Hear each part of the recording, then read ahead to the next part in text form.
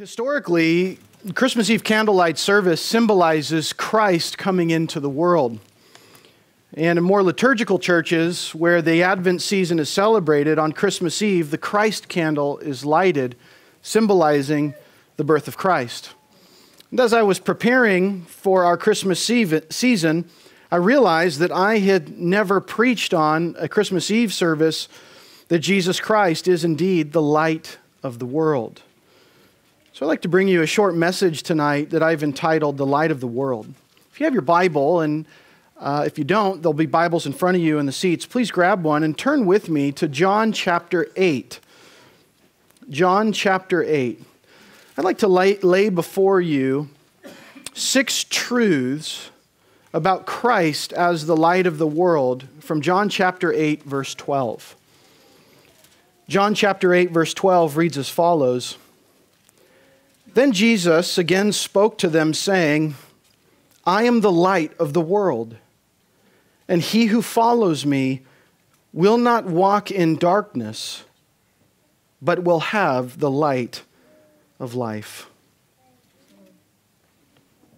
First point I'd like you to notice about Christ being the light of the world from this passage is that the light is Jesus Christ.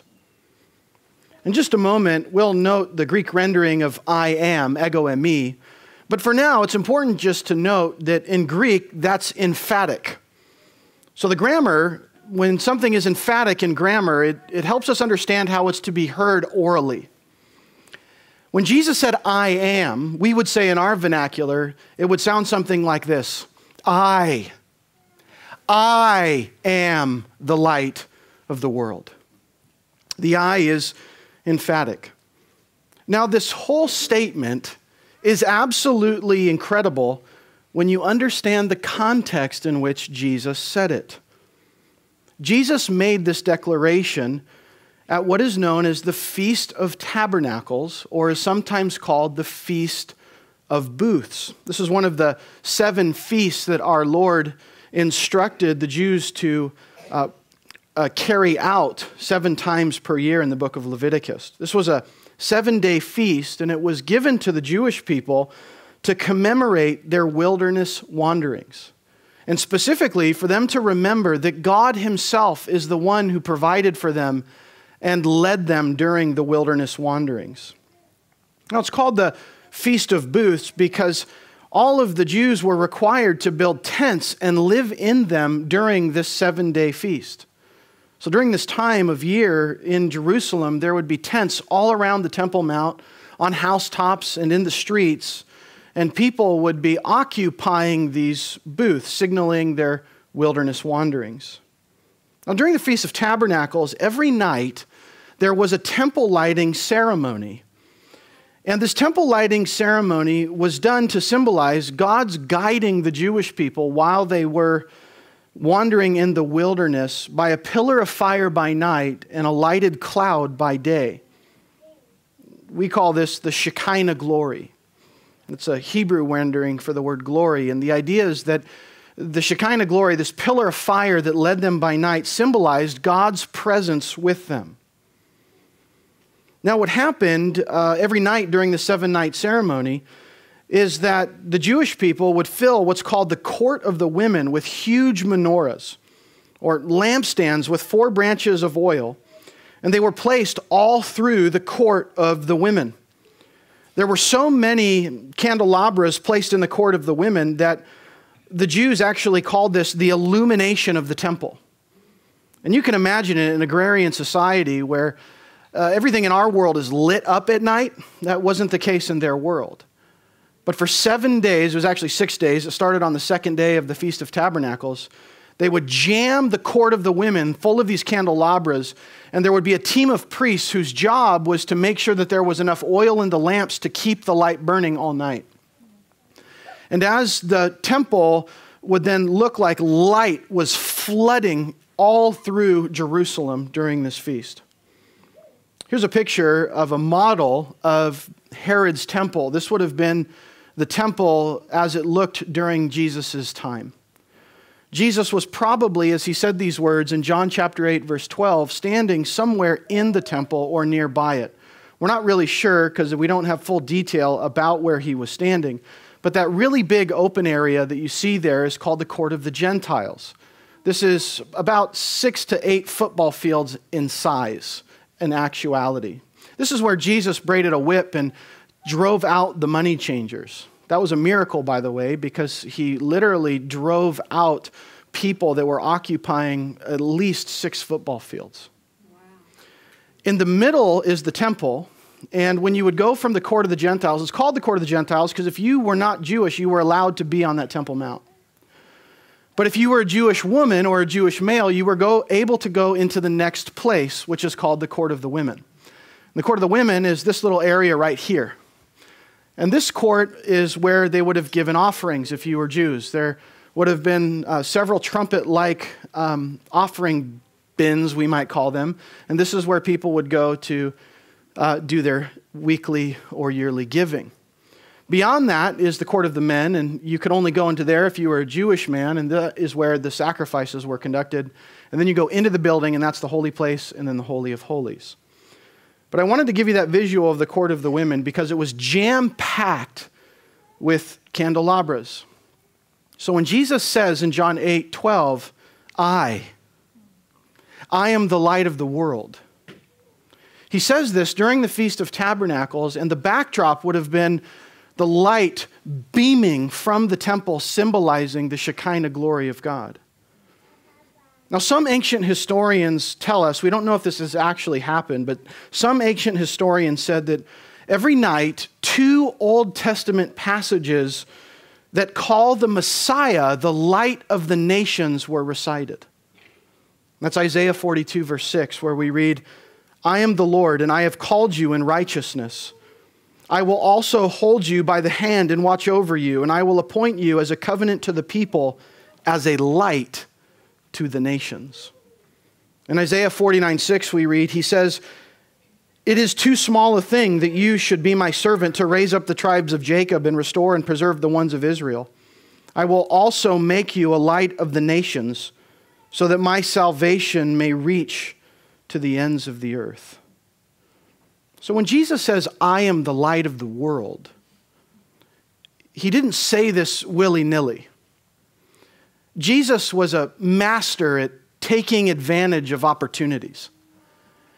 And in this particular moment in Jewish history, they were worshiping Yahweh for guiding them in the wilderness.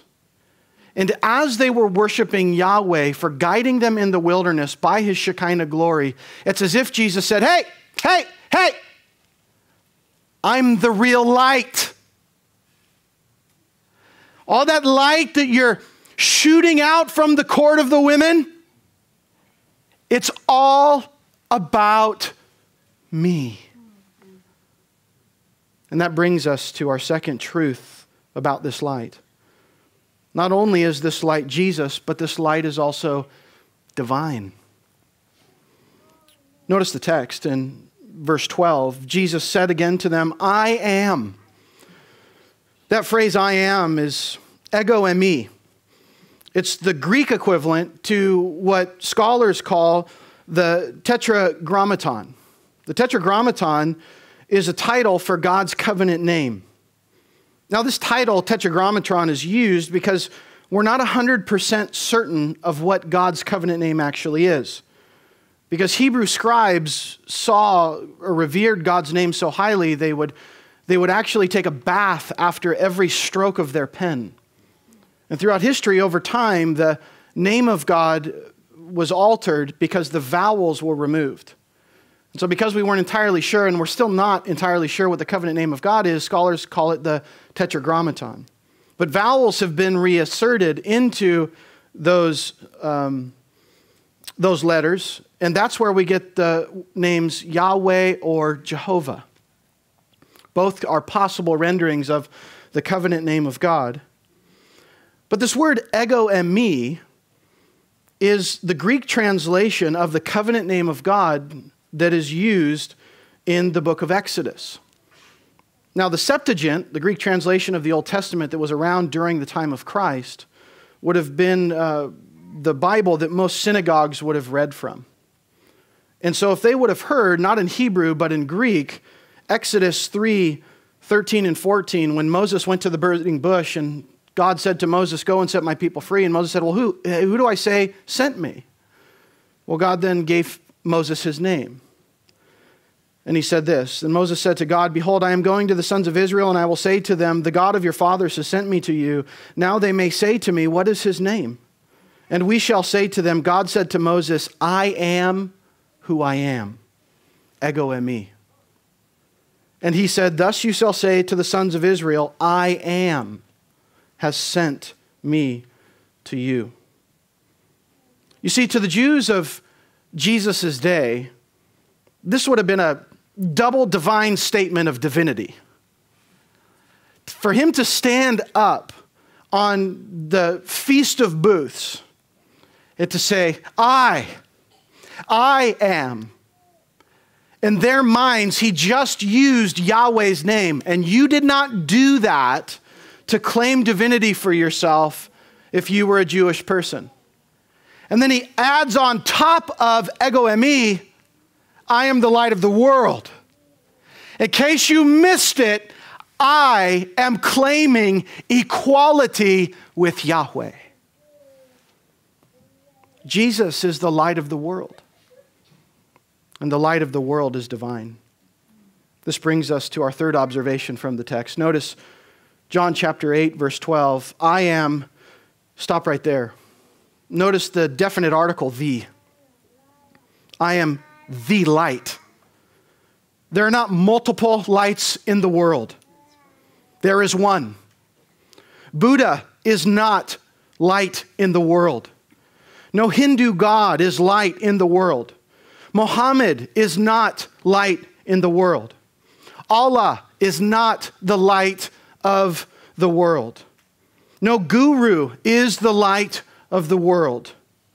Christ alone is the light of the world. Enlightenment only comes through faith in Jesus Christ.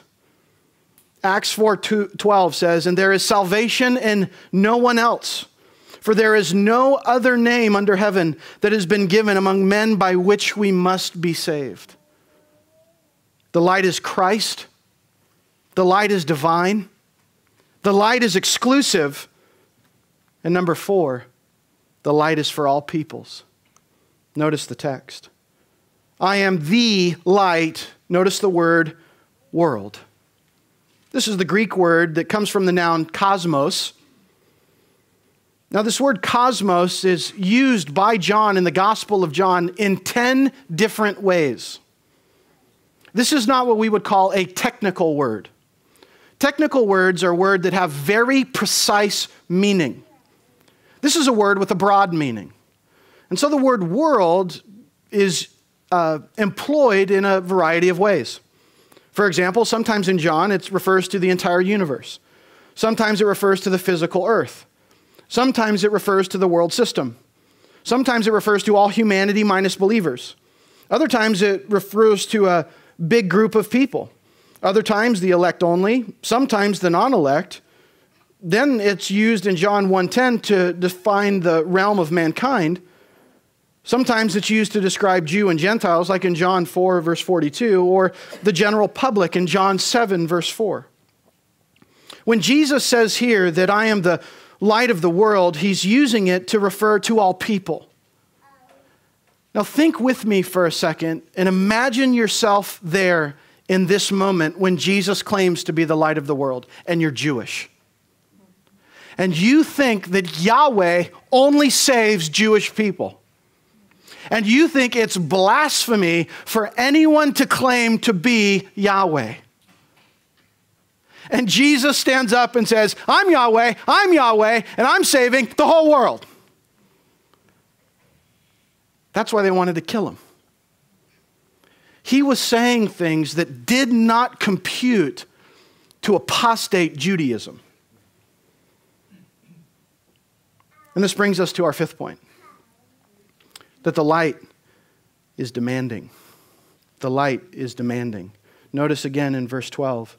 I am the light of the world. He who follows me will not walk in darkness. To have the light of life or salvation or eternal life, you must follow Jesus Christ. The whole world does not have the light of Christ. Only those who follow Christ have the light of life. According to Mark chapter 8, verses 34 through 38, there are 3 requirements that must be met to follow Jesus Christ. Let me read them to you. Mark 8:34 says this, and he summoned the crowd of his disciples, or with his disciples, and said to them, if anyone wishes to come after me, he must deny himself and take up his cross and follow me. Did you catch the word must? These are non-negotiable. See, there's a lot of nominal Christians out there today where people think that they're Christian because their parents are Christian, or they came from a Christian family, or because they live in a Christian nation. And so when they're asked, well, what religion are you? They'll say, well, I'm Christian. But they're not following Christ. You see, to follow Christ, Jesus says he must. He must what? First, deny himself. R.T. France writes this, self-denial, as Jesus teaches it here, is on a different level altogether than giving up chocolates for Lent. It is not the denial of something to the self, but it is a denial of the self. Sometimes when we think about self-denial, we think about not giving ourselves something that we want. But that's not the Bible's idea of self-denial. The Bible's idea of self-denial is not denying yourself something you want, but it's actually you denying yourself. No self, no flesh. We follow Christ. It is a complete abandonment of your own thinking, your own wanting, your own amassing, your own idea of your future, your own picture of what your life is supposed to be like. And saying, I take self and put it on a shelf and I follow Jesus Christ. You see, you cannot follow Christ if self determines how you live. You will be at conflict with yourself and Jesus. It's either your will or it's his will. And at no time do they mix. You must abandon self-will and follow Christ. But to follow him, you must not only deny self, but he says in Mark 8:34, he said to them, if anyone comes after me, he must deny himself and take up his cross. Sometimes when we think of taking up our cross, we think, I got to wake up early and serve at church. That's taking up my cross. I got to go take a meal to someone who just got out of the hospital. That's taking up my cross. That's not taking up your cross. In the first century, a cross was the equivalent of what we would call today an electric chair or a lethal injection table. Do you know that a cross is a mode of execution? And so we're wearing crosses on our jewelry as a fashion statement. But if you really want to send the message of what the cross means, start wearing an electric chair hung around your neck. When Jesus said to the people listening, there was no mistake about what he was saying. That in order to follow him and to have the light of life, you had to literally embrace your own death. In Mark chapter 4, Jesus says there are people that come to him and immediately receive the word of God with great joy, but when persecution and the cares of this world arise, they abandon Christ. And they become apostates because they are unwilling to follow Christ, because listen, following Christ might mean for some of you that you're actually going to be martyred. Do you treasure Christ more than your own life? To follow Christ, you must deny self. You must treasure him more than your own comfort, and you must completely submit to his will. That's what the word follow means. He's going one way, and the world's going another. There are two roads that people are on. One is a narrow road that leads to a narrow gate and a narrow place. And the other is a broad road, and there are many who are on it. And many enter through the broad gate, and it leads to a broad place that is populated by millions upon billions of people, and it's called hell. Jesus came down into the world to take upon himself the wrath that we deserve, and we love him for it. We place our faith in Christ. We place our faith in the fact that Jesus died for my sin. Because what matters to me more than anything this temporal world can offer is my eternal soul. For what does it profit a man to gain the whole world and yet forfeit his soul? And so we follow Christ. We follow him joyfully. But he has placed his Spirit within us, and his Spirit is often in conflict with our flesh.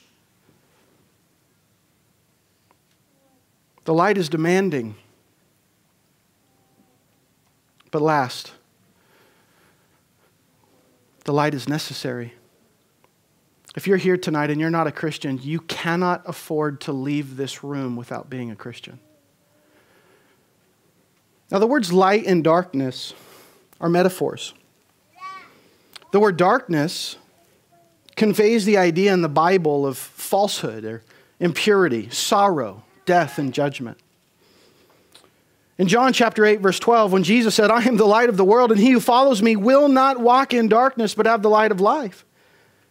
He's saying, you will not walk in falsehood. You will not walk in impurity. You will not walk in sorrow. You will not walk in death. You will not walk in judgment. As Paul says in Thessalonians, we are not destined to receive the wrath of God that is coming. The Bible describes every person who is not a Christian as being in the dark. Isaiah 5:20 says that woe to those who call evil good and good evil, listen to this, and who substitute darkness for light and light for darkness. That's what's happening in our world today. People are calling evil good and good evil. And what they're doing is they're substituting the darkness for the light. Ecclesiastes 2:14 says, the wise man's eyes are in his head, but the fool walks in darkness. 1 Peter 2:9 says, you are a chosen race, speaking of the church, a royal priesthood, a holy nation, a people for God's own possession. Listen to this, so that you may proclaim the excellencies of him who called you out of darkness into his marvelous light. The Bible goes on to tell us that all those who are in darkness are under the control of Satan. Acts 26:17 and 18 says, I am sending you to open their eyes so that they may turn from darkness and light and from the dominion of Satan to God. The dominion of darkness is the dominion of Satan. That Greek conjunction kai, that word is translated into English and in that passage, makes those two statements inseparable. Darkness is the dominion of Satan. 2 Corinthians 4:3-4 says, and even if our gospel is veiled, it is veiled to those who are perishing, in whose case the God of this world has blinded the minds of the unbelieving so that they might not come to see the light of the gospel in the glory of Christ. Those who are in the dark are blind to the truth. And they walk aimlessly from sin to sin, willingly giving themselves over to every kind of impurity. Ephesians 4:17 and 19 says, this I say, I affirm together with the Lord, that you walk no longer as the Gentiles walk, in the futility of their mind. Listen to this, being darkened in their understanding, excluded from the life of God. Because of the ignorance that is in them, because of the hardness of their heart, they have become callous. They have given themselves over to sensuality for the practice of every kind of impurity with greediness. Proverbs 4:19 says that the way of the wicked is like darkness. When Jesus says he's the light of the world, he's claiming that he alone is the light that is needed to find the way out of sin, death, ignorance, falsehood, impurity, sorrow, and divine judgment. And if you're here tonight and you're a Christian, I got great news for you. You are not in darkness because you are following the light of the world. He has given you a true view of reality. He has placed His Spirit in you and led you out of sin. He has given you forgiveness, and He has shown His face on you and His everlasting love. And you will never receive His judgment because of what Christ has done on your behalf. And if you're here and you're not a Christian, I have great news for you. You can become a Christian tonight. You can place your faith in Christ. Christmas is a celebration that the light has come into the world. Christ was born. But it's not about a baby in a manger. It's about a Savior on a cross. And the light that floods our lives and this dark world as the result of our Savior's work. At this time, we are going to sing a carol and do a candle lighting. This symbolizes light going out into the world. Now listen carefully. I have instructions so that we don't burn the place down and we can all go to our Christmas Eve dinners. In just a moment, the ushers are going to turn the lights off. But I want you to understand the symbolic meaning of this moment. Earlier, Pastor Dave lit the Christ candle. The elders, 2 elders are going to come and they're going to light their candle with the Christ candle. And they're going to walk up every aisle and they're going to light the candle of the person at the aisle. And then the person at the aisle is going to lean over and let that person light their candle from their candle. And it symbolizes the light starting with Christ, but now going out into the world. When Christ was among us, He was the light of the world. But after He left, He said that the church would be the light of the world. And we are a city on a hill. And He wants our light to so shine before men so that they will glorify God who is in heaven.